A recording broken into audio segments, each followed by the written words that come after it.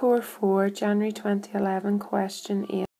We have the function f of x equal to sine x, and its domain goes from minus pi over 2 to plus pi over 2.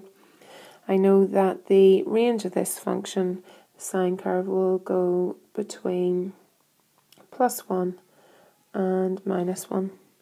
And the inverse of sine is arc sine.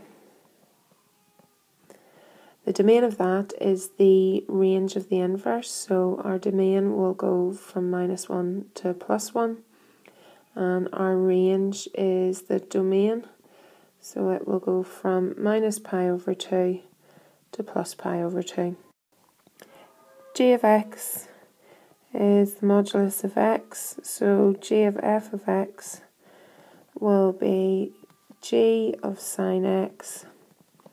So that is the modulus of sine x, and it will have the domain of f of x, so that's minus pi over 2 to plus pi over 2.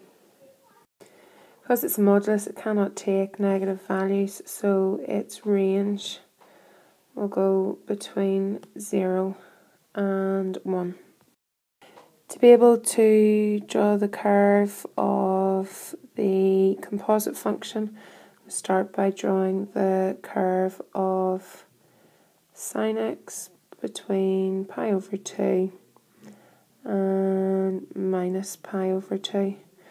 Modulus, we reflect anything that's below the axis in the x-axis. So my modulus curve will look like this, and its maximum occurs at plus 1.